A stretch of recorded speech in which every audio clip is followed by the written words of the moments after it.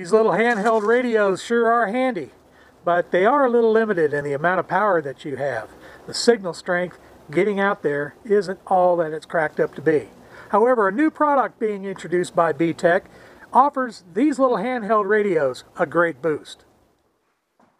The folks at BTECH first approached me several years ago to test out some of their little radios. I became excited at the prospect of the very affordable, very effective communication tool that's now come out on the market. These little handheld radios offer a great godsend for those folks who need to get out and get some range in their communications. And they offer a lot of bang for the buck. However, there are limitations. Primarily the power output of these little handheld radios are limited. You can only go out so far. However, BTECH contacted me recently to try out a new device that helps boost the power range of these radios. It's a power amplifier, particularly for low power handheld radios. Until now, you've been limited with either a handheld radio or a mobile rig. Now, BTECH's introducing the AMP-25. Can give you up to 30 to 40 watts output power by using a handheld radio. And we're going to hook one up, get it set up, take it through its paces. The BTECH AMP-25 amplifiers are portable, lightweight, wide coverage RF power amplifiers for handheld radio equipment and are equally capable of amplifying both analog and digital signals. There are 4 models, 2 which operate at VHF, that's 136 to 174 megahertz, and 2 that operate at UHF 400 and 480 megahertz ranges. BTECH AMP-25 series is designed to work with any BAOFENG or BTECH handheld transceivers. But it'll also work with any handheld radio that outputs 2 watts to 6 watts with appropriate cable. With the included radio to amplifier RF cable, the amplifier will also work with WOXA transceivers, some TYT transceivers, and some Kenwood transceivers. If the supplied cables do not connect to your radio, you'll need to use adapters or build cables with appropriate connectors. It needs to be noted that the BTECH AMP-25 amp does not come with an antenna.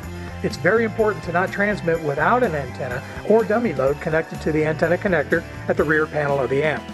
If you do that, you're going to end up burning it up. For example, the amplifier we're testing out today is for the 70 centimeter to 440 megahertz band.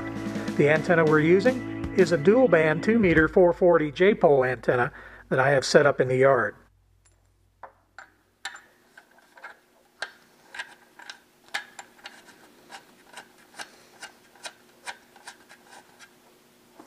Power specifications require a 13.8 volts DC plus or minus 15% with a 5.5 amp maximum current flow.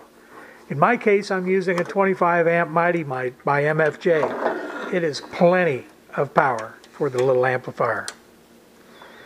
RF input power will be anywhere from 2 to 6 watts with an output power correspondingly 20 to 40 watts.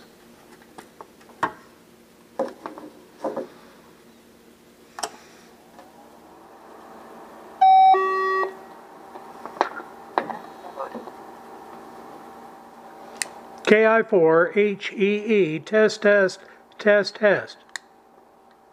Welcome to the W4GS UHF repeater. The good folks at BTECH sent me this AMP-25 to test, evaluate, and review. And I'm proud to say that it will be a welcome addition in my ham shack. That along with all my other little handhelds and my mobile rigs that I've got in my cars and my trucks. I've got the UHF and VHF capability down pat. Reporting for APN Product Report, this is KI4HEE, otherwise known as Bob Hawkins. KI4HEE CQCQ.